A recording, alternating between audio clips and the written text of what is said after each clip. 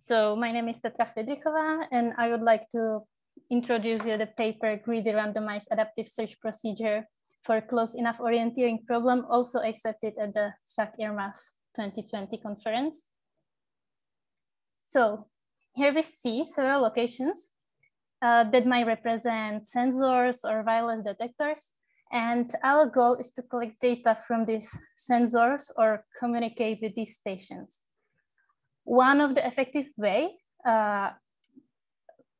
is to fly, to utilize some kind of unmanned aerial vehicle. Here we can see a drone.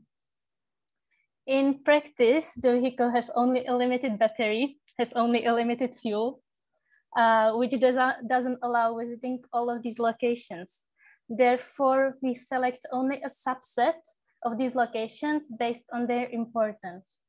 Then the task is to find a subset, order it, and find a precise red path within the subset, within those locations. This task, the orienteering problem, further denoted as OP, was firstly introduced in 1987 by Golden and Vora, and it was derived from a sport called orienteering, where the competitors managed to visit the most rewarding places within some time limits. It can be described as a combination of two combinatorial problems. Firstly, the knapsack problem to determine a subset of locations to meet the budget, to meet the energy limits, and then the traveling salesman problem to find the shortest sequence of places within the subset from the knapsack problem. On the right side, you can see an example of OP instance with possible solution, and the reward of those locations are depicted in colors, where the red represents the most rewarding one and the blue is for the least rewarding ones. And relatively recently, an extension of OP has been introduced to encounter a sensing radius, which allows to shorten the path and thus increase the collected reward. You can see this on the animation that with increasing row, the reward is increased. And this generalization is called the Close Enough Orienteering Problem, CEOP, where the locations expand the disk sensing area rho. The original OP is strictly combinatorial, but the CEOP contains also a continuous optimization of the path connecting the selected sensing areas. In CEOP, we want to maximize the reward R, that is the collected from the subset of locations, in subject to several constraints. The first and major constraint is to fit the total path length into a travel budget Tmax, which may represent the battery, for example. And secondly, we want to determine the waypoint locations of the path in which the reward is collected from the location. So it has to be within some disk area determined by specific row. You can see it by the semi-transparent area here on this picture. The CEOP is really challenging problem, as was said, because it combines a discrete and continuous part. And in literature, we can find only two approaches how to tackle this problem. And we use them also as the baseline for our approach. The first is the growing self-organizing array, which is an unsupervised learning based on principle of self-organizing map. This method was originally developed for the traveling salesman problem or similar routing problems. And it is constructive heuristic that converges in several iterations, which provides the solution really quickly. However, once the solution is found, it cannot be further improved. In contrast, the same algorithm, right? It can be improved otherwise. Yeah, it can be improved, but the GSOA cannot find a better solution at that point. In contrast, the variable neighborhood search is anytime algorithm which iteratively tries to improve the current solutions using the variable neighborhood structures. So each iteration of the algorithm consists two phases.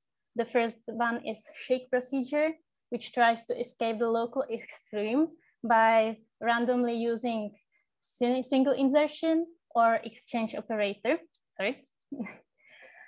And secondly, the local search procedure, which tries to improve the current solution by path operators in the second column. In this paper, we wanted to address the drawbacks of the two previously mentioned methods.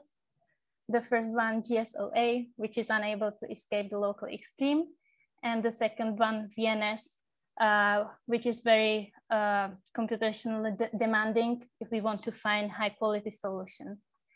Therefore, we utilize the greedy randomized adaptive search procedure, GRASP.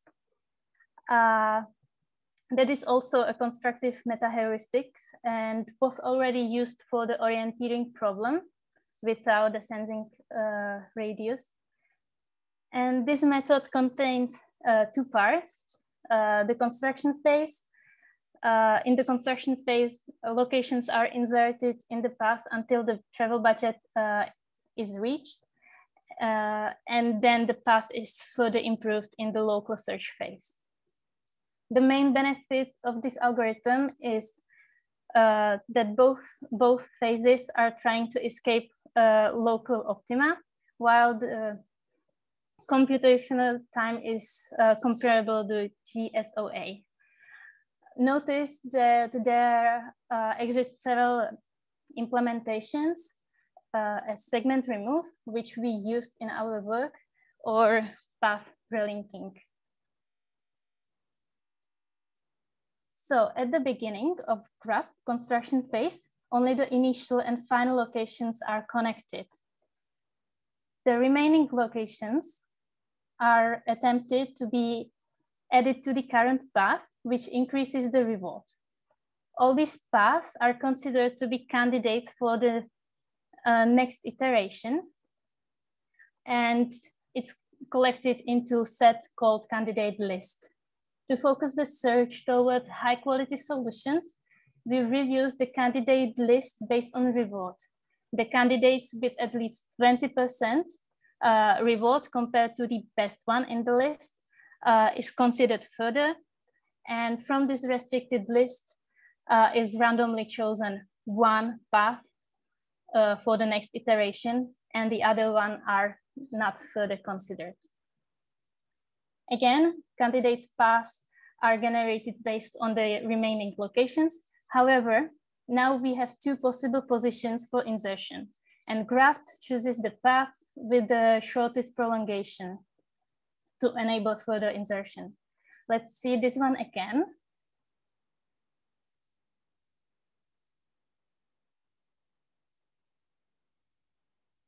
Okay. Here again. Sorry, what did you ask? This is again, and as before, our all paths within the new locations create the restricted candidate lists, and one continues as a current path. I was cycled in the animation, so sorry for that a little bit. Now, when we add a new location, the travel budget is exceeded. Therefore, the newly created path cannot be considered as a candidate. In such case, we try to remove part of the path to test if the inserted location is more beneficial to the total reward. And we call the method the segment remove. Paths with improved reward are included in the candidate list, and the construction phase terminates when the candidate list in one iteration is empty, which means that no better solution has been found. Concretely, the segment remove can be implemented very effectively, and its complexity is linear. Let's consider this path, and we want to insert the location 7. However, the travel budget is exceeded. Thus, we need to find a segment to be removed to meet the budget, and we start the search for the subpath within the first location 4. And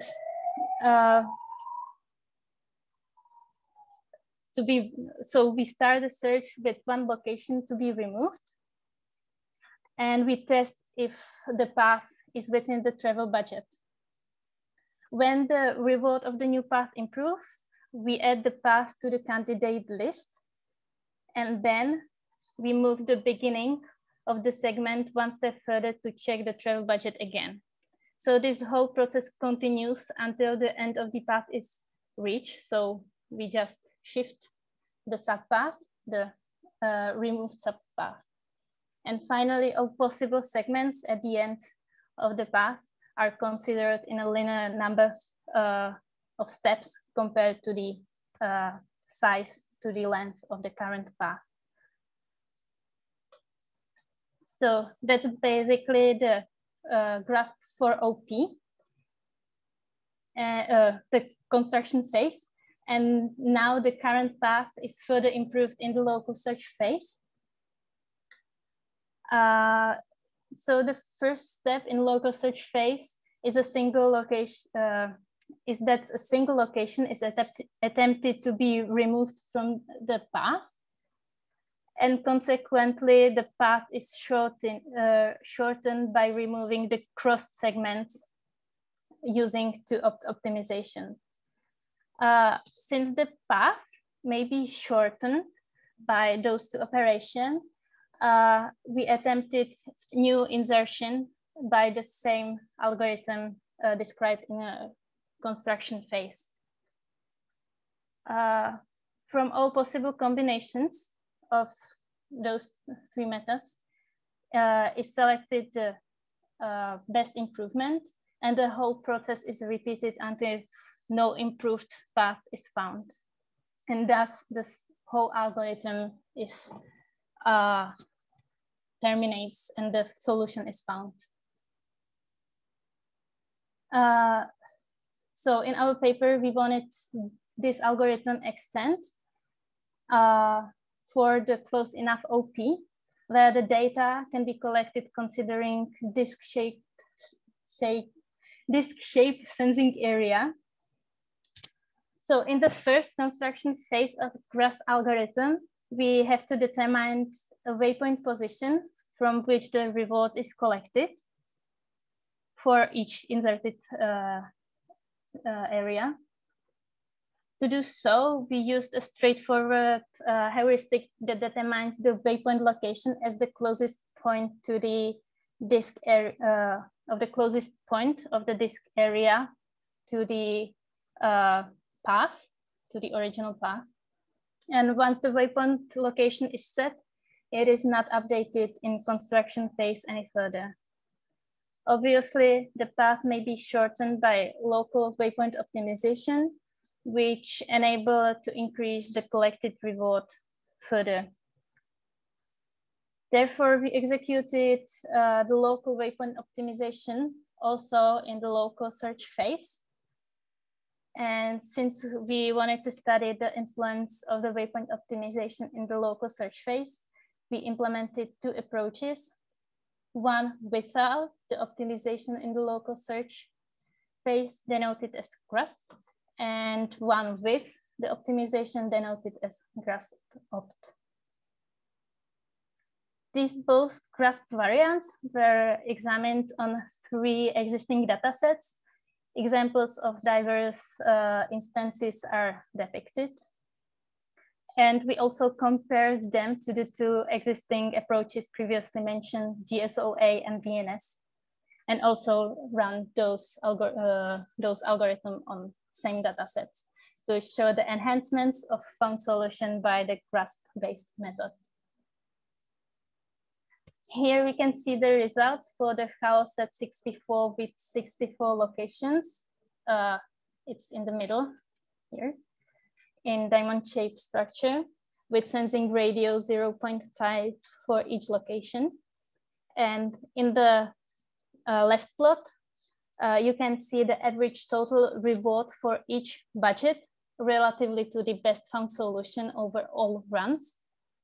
The lines represent the mean reward, and the semi-transparent areas represent the 80% non-parametric confidential interval. Based on the computational time on the right side here, both grasp variants are faster than VNS.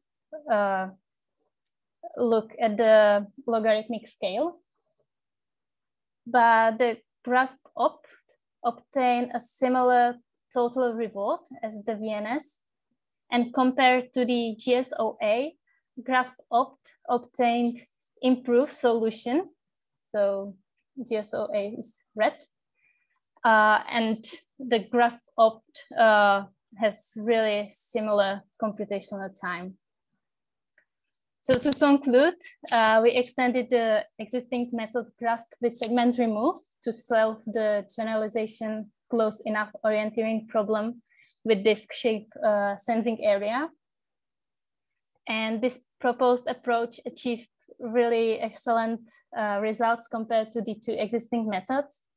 So grasp obtained a better solution than the growing self-organizing array and spend less computational time than the variable neighborhood search.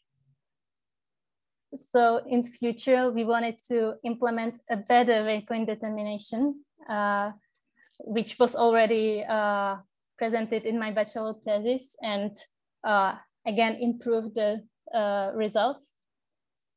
And now we may use the grasp-based algorithm for the close enough traveling salesman problem, or we can also modify the algorithm to consider the Dobbins path from Christina's presentation to consider the curvature constraint vehicle path. So that's all. Thank you for your attention, and feel free to ask again.